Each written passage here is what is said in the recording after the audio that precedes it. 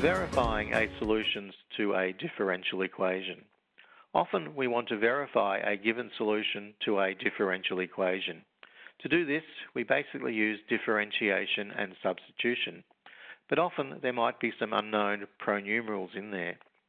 So for example, if y equals x times e to the minus 3x satisfies the differential equation d2y dx squared plus m dy dx plus ny equals 0, determine or find the values of m and n. Let's define our variable. We're not going to plot it, so we'll just go Menu, Actions, Define, and I'll just call it y of x because it is a function. And it's x times. Now we definitely need the times here. E to the power of minus 3 times x.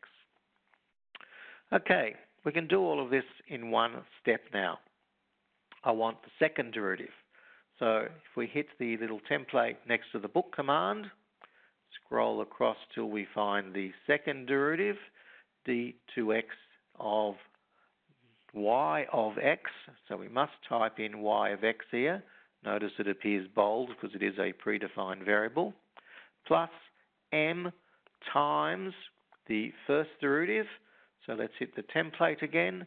This time we want to get the first derivative, d by dx of y of x, plus n times y of x. Now, if that was equal to 0, then we know that minus 3m plus n plus 9 equals 0, because that's the coefficient of x, and also m minus 6 is equal to 0. So we're going to have to solve this command equal to 0 for both m and n. So Menu, Algebra, Solve. Let's just grab that expression again. We probably won't need that part of it. We want to solve this expression equals 0, put in a space, and m minus 6 equals 0, and we want to solve that for m and n. And the brackets were all okay, so the solution is m equals 6 and n equals 9, satisfies that differential equation. Okay, let's have a look at solving now some first-order differential equations.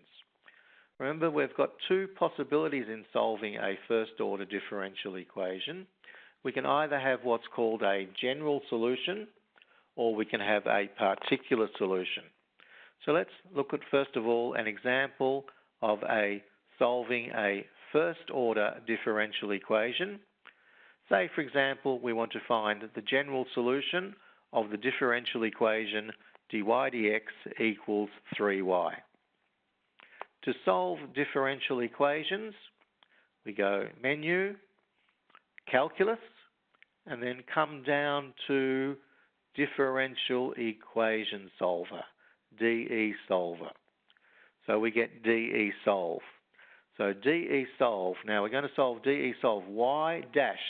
To get the dashed, you're going to have to go down to the template under the enter sign and scroll across till you get the little dash command. So DE solve y dashed equals 3 times y, comma, independent variable x, comma, dependent variable y. So that'll give me y equals c1 e to the 3x as a general solution. Notice that it involves an unknown parameter, c1 there. All right, let's have a look at how we're going to solve a particular solution here. dy dx equals 2y plus 5 all squared, given that y of 2 is equal to 1. Sometimes we might have to rearrange these to make y the subject. Sometimes it will solve us for it.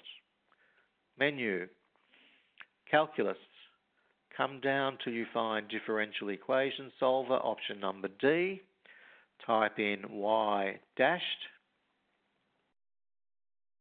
equals 2 times y, plus 5 all squared.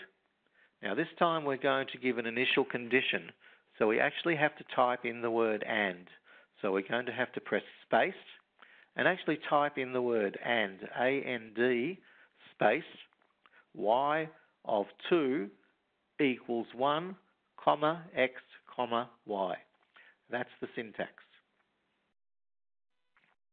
So that gives me my particular solution, no arbitrary constants involved there, because that solution will satisfy the condition that when x is equal to 2, y is equal to 1.